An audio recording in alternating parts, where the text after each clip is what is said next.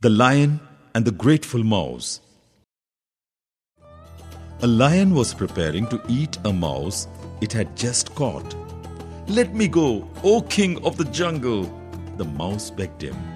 "Sooner or later, you may need my help." The king of the forest found this idea so ridiculous that he laughed aloud. But he let the little mouse go anyway. Sometime later, the lion was trapped in a net which had been set down by the hunters. The lion began to roar.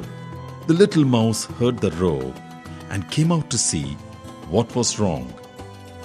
When he saw the lion in the net, he climbed onto it and began to chew the net. Slowly, he made a big hole and freed the lion.